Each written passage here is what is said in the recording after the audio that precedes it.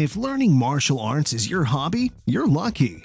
It's because martial arts won't only improve your fighting skills, but also enhance your life in many areas like physical health, discipline, and humility. The reason why martial arts were created is self-defense. Today there are a lot of martial arts to practice, so one gets confused regarding which one to master to beat down your opponent in a street fight. Based on its effectiveness and steepness of the learning curve, we'll be discussing the best martial arts for self-defense in this video. So, make sure you stick with us right till the end. Let's get started, shall we? Number 8. Karate. Most of the people think karate is of Japanese origin, but it isn't. Rather, it originated from Okinawans. Though that is part of Japan today, Okinawa was actually an independent state at one time and is the home for most of what we now know of as Japanese martial arts. Karate is a broad term used to describe a large number of smaller styles and branches, the most important of which are Shotokan, Kyokushin, Goju Ryu, and many more. Shotokan karate was evolved to combat Western boxing and is very tough and effective. It is a combination of powerful and linear strikes, kicks, and blocks, and provides a solid base for self-defense in the street fight. However, it isn't as effective as Kyokushin karate. This martial art focuses heavily on full contact sparring, competitions, and body conditioning, and therefore making Kyokushin fighters living tanks.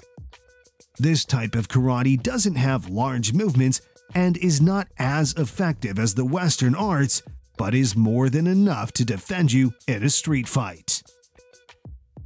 Number 7. Boxing.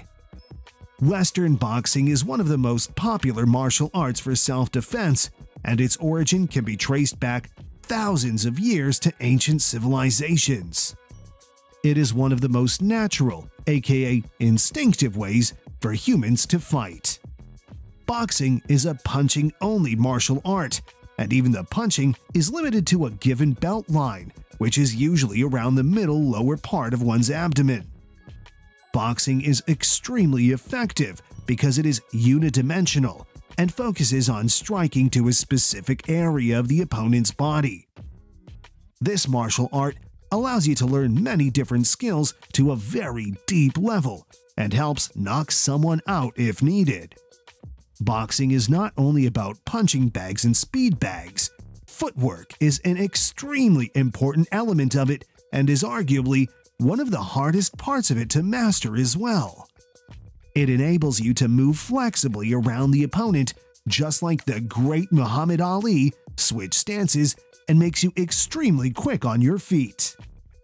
Boxing has a lot of general benefits which can come in handy in self-defense scenarios like hand-eye coordination, cardiovascular health, and general fitness. Most people love this martial art because it's quite stunning. What do I mean by that? Say you get attacked by multiple assailants and, after realizing none of them are trained fighters, you easily knock one of them out. So, the rest of the attackers will definitely be more cautious in approaching you and might even run off. One of the downsides of boxing is that it doesn't use grappling, takedowns, and pound, and that's the reason some people prefer other martial arts over boxing for self-defense. Number 6. Wrestling. Wrestling is a sport that dates back to more than 15,000 years, and people think it's as old as humans themselves. Many successful UFC fighters like Daniel Cormier had their beginnings in wrestling. Wrestling is one of the most popular martial arts, which is grappling-based and focuses on messing up an opponent's balance to throw them on the ground and hold them there. What makes wrestling an effective martial art during a street fight is the speed at which takedowns are possible. Although there are no strikes in this martial art, there's nothing to worry about. It's all types of takedowns practiced in any regular wrestling gym make up for that. In a self-defense situation, wrestling comes into play when the attackers try to show their dominance by trying to kick or posing up for a fist fight, This is when you shoot for a double leg takedown in the blink of an eye and completely off guard the opponent. From here, you can decide what to do next, because the attacker will have no clue what to do on the ground if he's not trained in wrestling or other grappling-based martial arts.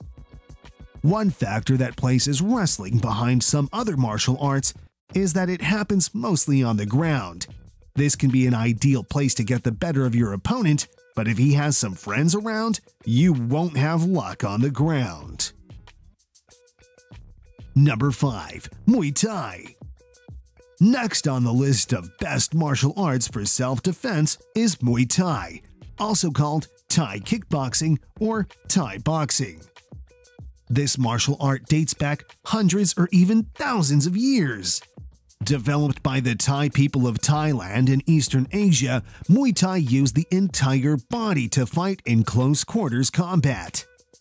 In this martial art, elbows and knees are also used as much as fists and feet to strike. Therefore, Muay Thai is also called the art of 8 limbs. This is what makes this martial art so versatile and lethal.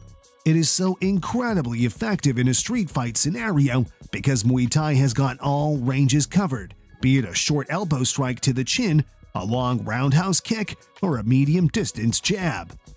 Muay Thai is also considered the best stand-up clinch art, which is the shortest range standing-up fighting that exists. To secure some close-range elbows and knees, the opponents hold each other by their arms, head, and shoulders. Plus, with the implementation of throws, one can develop a well-rounded understanding of self-defense in any situation. Before you decide to learn Muay Thai, you'll need a lot of determination and perseverance because in learning this martial art, one has to suffer a lot of pain and struggle. Number 4. Jiu-Jitsu. Next on the list is Jiu-Jitsu, the favorite martial art of the most popular commentators and practitioners in the world of martial arts, such as Joe Rogan and Jocko Willink. Jiu-Jitsu originated at the end of the 20th century and is the martial art with the steepest rise to fame. This amazing martial art for self-defense is extremely effective since it doesn't rely on physical power or luck, but rather skill and calculated technique. Jiu-Jitsu is so efficacious that even an inexperienced fighter could knock out a champion with one stray hand landing in the right place. The only insufficiency of Jiu-Jitsu is stand-up fighting, but that is made up for by its extensive emphasis on takedowns. Standing up or on the ground, once a Jiu-Jitsu fighter gets hold of its opponent, the game is over. Number 3. Krav Maga. It is an Israeli military combat system designed to prepare people in the toughest and sturdy places to be able to counter any warning situation as quickly as possible. You'll encounter specific rules such as no groin strikes, no throat strikes, no eye poking, whichever martial art you practice. But that's not the case with Krav Maga. It is because this martial art was developed with a life or death situation in mind, and in this martial art, these weak points of the body are mostly attacked to nullify the opponent's attack as quickly as possible. Krav Maga is one of the easiest and intuitive martial arts to learn for self-defense, requiring about 6 months for a person to learn it to the extent that he'll feel reasonably safe in any street altercation. In order to avoid physical altercation, Krav schools mostly focus on verbal de-escalation and some other survival skills. Number 2. MMA. Here comes the most popular martial art of our times and the reason for the rise of organizations like UFC and Bellator. MMA is a broad term and includes all the areas of fighting that humans have come up with to date.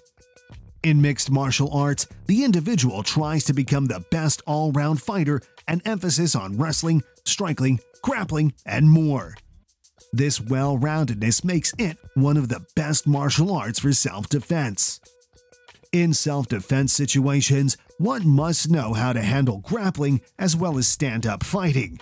MMA provides an excellent self-defense skill set that can compete with any other martial art. In case a highly skilled boxer attacks you, you can submit them on the ground by getting a takedown. That's how effective MMA is.